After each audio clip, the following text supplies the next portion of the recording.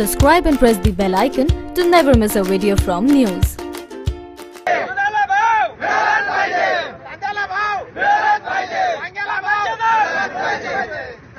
Farmers' union across 8 states have launched a mega 10-day protest which will have a huge impact on daily life as they are shutting down supply of milk, vegetable and essential farm product to mark the first anniversary of the Mandsaur demonstration in MP, in which 6 farmers were killed in police firing. The strike is effective in Madhya Pradesh, Maharashtra, Punjab, Rajasthan, Uttar Pradesh, Karnataka, Haryana and Chhattisgarh. Among the major demands are one-time loan waiver, high minimum support price and higher price for the product in general.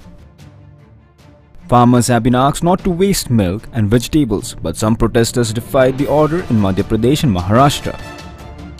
NYOOOZ Desk.